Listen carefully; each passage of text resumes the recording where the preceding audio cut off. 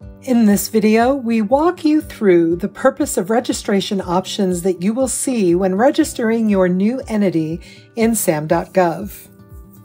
First, sign in to SAM.gov, go to your workspace, and select the green Get Started button. On the Welcome screen, select Create New Entity. Next, you're going to answer a couple of questions.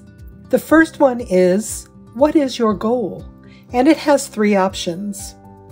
The first option is for entities looking for funds directly from the federal government, whether through contracts or grants.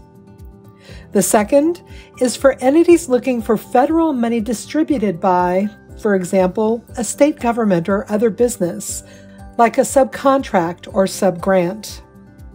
The third option is for anything else. Depending on the answer you choose, you'll see another set of options to make your goal more specific. For example, if you select that you want to do business directly with the federal government, your options are to bid on a contract, apply for federal assistance, or participate in other types of federal government programs. For more information on any of these choices, select the circled I information icon next to the option. Make your choice, then select Next. The next question is, who required your entity to be in SAM.gov? Select the choice that's closest to your situation and select Next. By the way, you only have to answer these questions once. When you update your entity in the future, the system will not ask you these questions again. On the Choose an Option page, you will see a table of your registration options. SAM.gov recommends the option that best fits your answers to the previous questions. For example, if your goal was to subcontract, or if you selected Other on the first question, then the system recommends the Unique Entity ID only.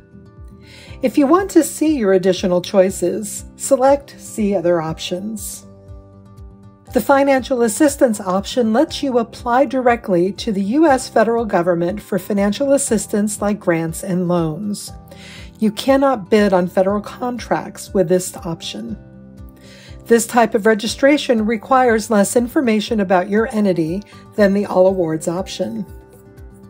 The All Awards option lets you bid directly on contracts and other procurements.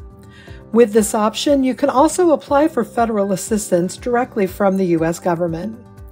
This type of registration requires more information about your entity than the Financial Assistance option does. Choose the option that meets your needs.